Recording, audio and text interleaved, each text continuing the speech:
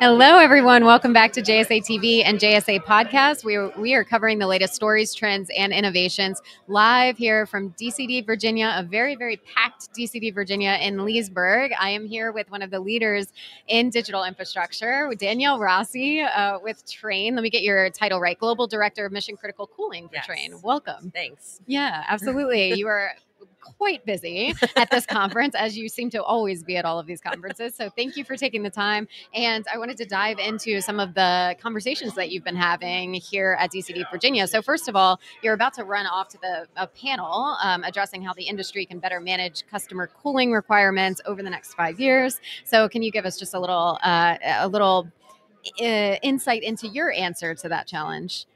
Yeah, I think in the next 5 years, we're going to see some really big changes between chip density changes, climate changes. For example, London last year had what was considered a 50-year high, and they almost hit it again this year. So there's a lot of different things that are going to be adjusting from requirements wise. So I think that in the next 5 years, there needs to be some planning associated with that, whether it's planning around what your load's going to be or planning around what your location. There's a few different ways that I think that the consulting engineers, the customers, there needs to be more transparency, and then with the vendors. So everybody can be on the same page and supplying what you need, not necessarily in the next year, but in the next 5-10 years. Okay, perfect. Yeah. And Trane also hosted one of the lunches yesterday, which I hear was super popular, and you guys had to bring in extra tables for it and everything. It was a packed house. So that was on sustainability and cooling. Yeah. So what was one key takeaway from that?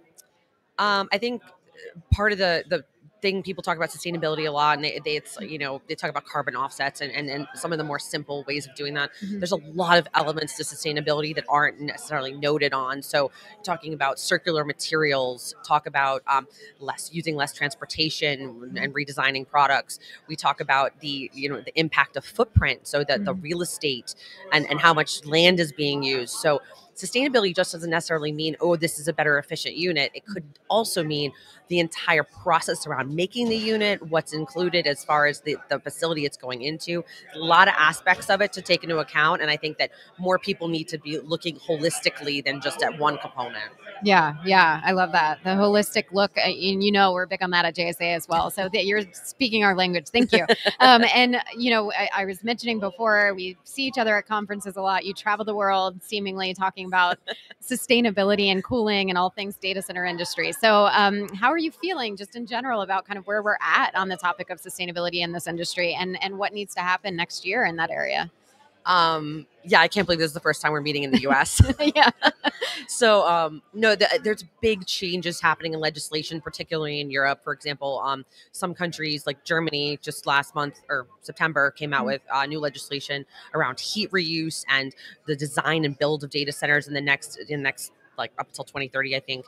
There's a lot of different regulations happening, and I think that there's going to be more intensive focus, whether it's the carrot or the stick. So whether you have legislation where you might have you have a penalty if you're using too much power, or on the other side where you'll get some type of incentive if you're being really efficient or you're trying to use renewables, things like that. I think that there's going to be some more changes going forward like that, and there's going to be more focus on things like the heat reuse and more focus on things outside of just standard PUE, like WUE. What's your water usage? How can we redesign and retrofit existing facilities? So I think there's going to be a little bit more of that. I think the legislation is going to push it that direction. Yeah, we're hearing so much about the legislation coming, strict, some of it. Yeah. So definitely, a conversation that we will continue to have and ramp up and broaden even more over the next few years here. So thank you so much for joining me here in the States, Danielle. And thank you, viewers, for tuning in to JSA TV live from DCD Virginia. Happy networking.